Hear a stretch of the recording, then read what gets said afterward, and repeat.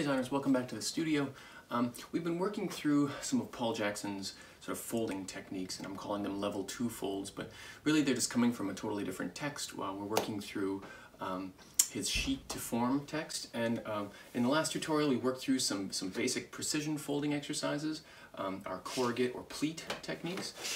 This time around we're going to work through some slightly more complex techniques. He refers to some of these as sort of symmetrical, or making use of a fold motif, a repetitive fold motif. So we'll do a couple of these exercises, and then we'll actually get to some cut fold techniques that start to stand up and sort of live as more kind of a high relief. So for our first exercise, let's work on this sort of folded motif. If you're following along in the Paul Jackson text, let's work on page 31 and 32. And in that text, he kind of describes how we could use a fold motif and repeat it over and over again. To understand sort of what that means, let's actually work up a larger scale version of our basic motif. So we'll need a square piece of paper for that. Since I've already got this 5x7 cut, I'm just going to reduce it down to a 5x5 inch piece of paper. Keep this little scrap because we'll likely make use of him in a minute. Now for you guys to be able to see what I'm working on here, I'm going to, instead of working right away with my creasing tool to mark my lines, I'm going to mark them in a pencil. That way it shows up really nice and clear in the video so you can see what I'm doing, and then I'll switch back over to my bone folder. We're going to start by marking the exact vertical center of our piece of paper. Since we're working with a 5x5, just finding that 2.5 inch mark is all we need to do. And then we'll do a corner to corner diagonal.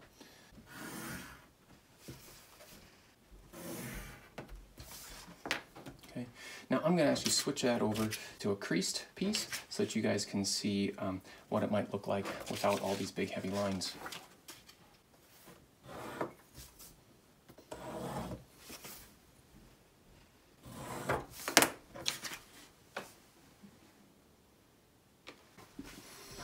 Now our vertical line that came down through the middle, that is going to be a valley fold straight across.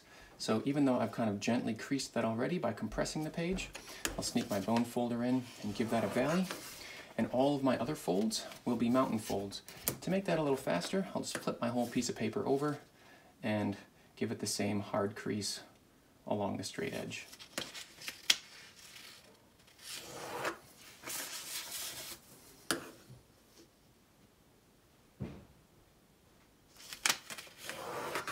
Now when I flip this back over again, it'll take a little bit of kind of coaxing, but the whole piece will start to fall into its pattern. So I'll make my valley folds.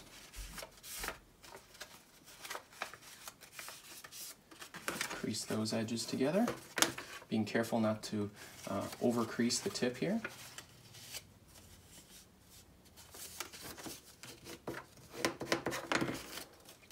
So that now I'm left with sort of a triangular fold where I've sort of tucked in the edges.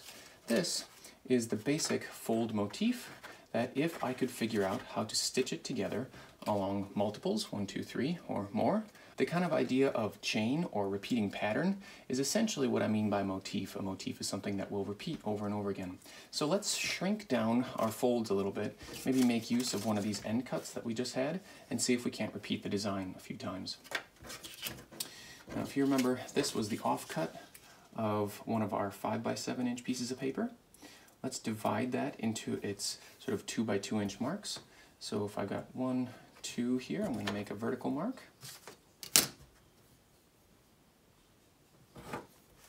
And then I'll go 2 more inches, 1, 2. And because I'm just left with 1 inch on the end, I'm going to use my X-Acto blade to snip that off. So essentially this would be a 3 motif repetition. The one that we've been preparing here will be 2. So find the exact center of our first fold. Find the exact center of our second fold.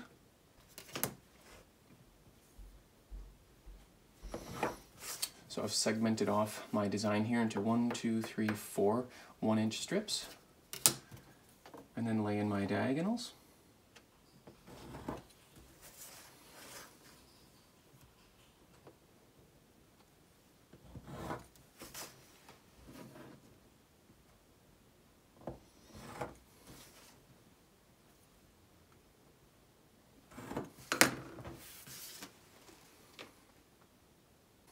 Now the same rule applies here. All of my verticals were valley folds, so I'll lay in my valleys. Should be 3 of those in this quick demonstration.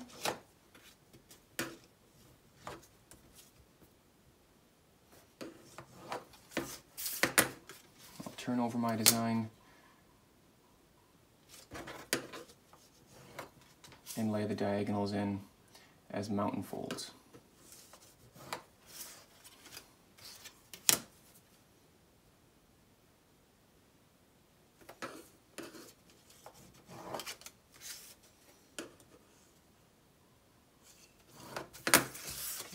Now because this is significantly smaller and connected in the middle, this starts to get a bit more complicated, but use the same folding technique as we did with the larger version and gently kind of coax these folds into place.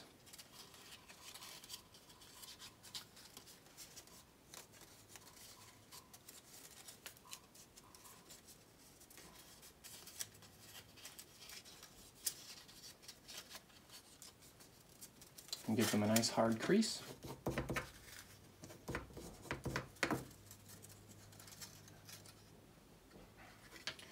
And that is how a motif would work. A motif is repeated at least once. These ones are repeated twice. You could imagine if you had a nice long strip, you could easily keep repeating them toward infinity, or at least until your piece of paper ran out. Now, in the text, Paul Jackson also describes how you might be able to stitch together a slightly offset version of this and create an entire sheet of this design.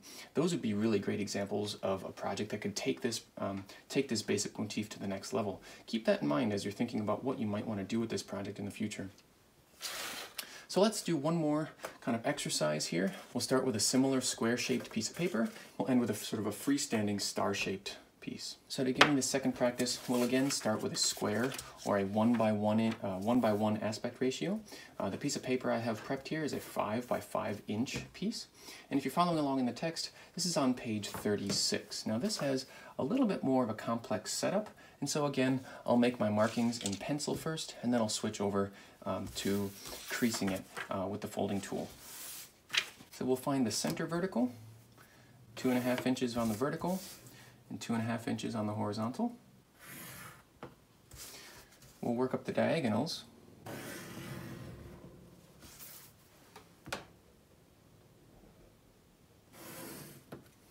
Okay, now here's a slightly more complicated fold. We need to find the center point between the outer edge of the paper and the center point here, and we'll mark each one of those and then join them together so that we get our basic star pattern. So what we have in terms of half of this sheet of paper, because the whole length was 5 inches, we're left with 2.5 inches, or 1, 2, 3, 4, 5 1/2 inch marks. What we need to do is find the exact center of those, and then we'll need to kind of read the small dot patterns in between. So I'll count 1, 2, and then sort of find the halfway point inside this dot pattern.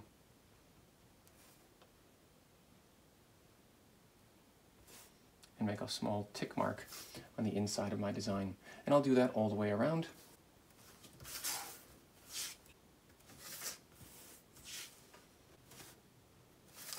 Once I've marked my sort of 1/2 inch marks here, I'll kind of join from corner to corner.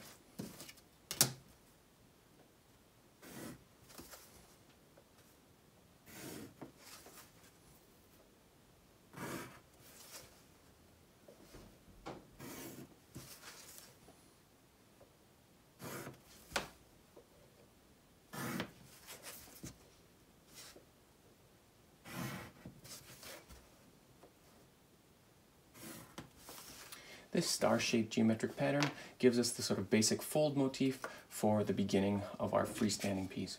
I'm going to set aside the pencil folding technique so that I can actually get rid of all that extra graphite and use just the creases of my bone folder. Now from here, depending on how you read the sort of fold schematic in the Paul Jackson text, you'll either end up with one of these two designs. Neither one of them is incorrect, but I'm going to kind of carry out the fold motif for this one over here. As I kind of read his text and as I look at my example here, what I want is I want a mountain fold and this kind of center vertical and a valley on the outside. And so depending on how I kind of work those out, I'm going to begin my hard creases following one or the other of those two trajectories. So for my vertical folds, I want a valley that sort of takes me from the outside of the page to this vertices, and then pick that valley up on this side and continue it down. I'll rotate the whole design and continue that. One of the kind of benefits of working with this idea of a motif is that once you kind of get the basic fold patterns down, it's mostly just a matter of sort of staying focused and making sure that your repetitions continue along that path. So now I want my diagonals to also be a valley, and I can crease those straight across, corner to corner.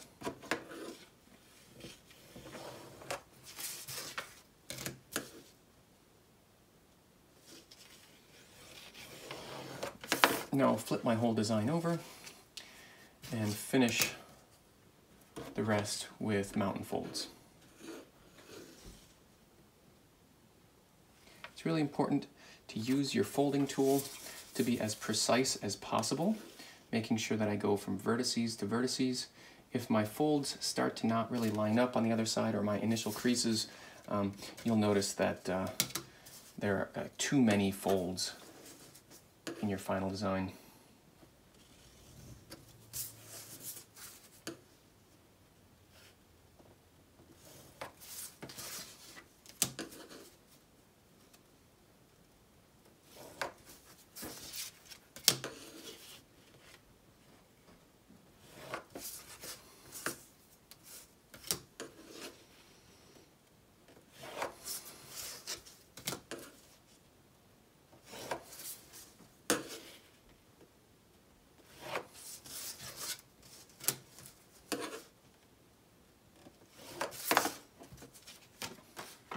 Now I'll carefully sort of follow those folds and ease my piece into its final three-dimensional folds.